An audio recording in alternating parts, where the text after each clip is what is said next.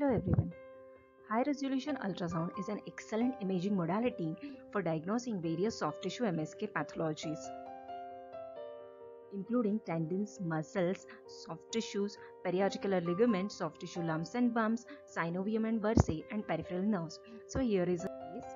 A 13-year-old female presented with complaints of swelling over left forearm since 2 years, slowly increasing in size, mildly painful, no obvious history of trauma, mild restricted movements at wrist, however no signs of inflammation. And this is the axial ultrasound image of left forearm. We can see a heterogeneous, predominantly hyperechoic mass lesion located deep to the superficial fascia, and there are multiple vascular channels within it, picking up the color on color Doppler, suggesting that it is a vascular malformation. Spectral Doppler image shows predominantly venous flow within these dilated channels, suggesting that this is a slow flow venous malformation. So the diagnosis is more or less complete. It's a slow flow venous malformation located deep to superficial fascia. However, the MSK radiologist within me was somehow not content, and I again started scanning the lesion.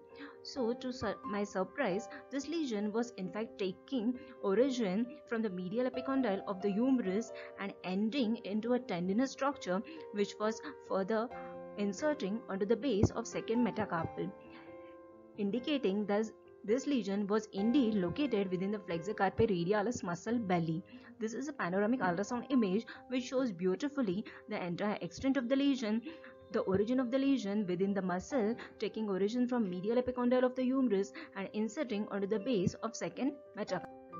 So, on the basis of ultrasound, we could diagnose what was the lesion. It was vascular malformation.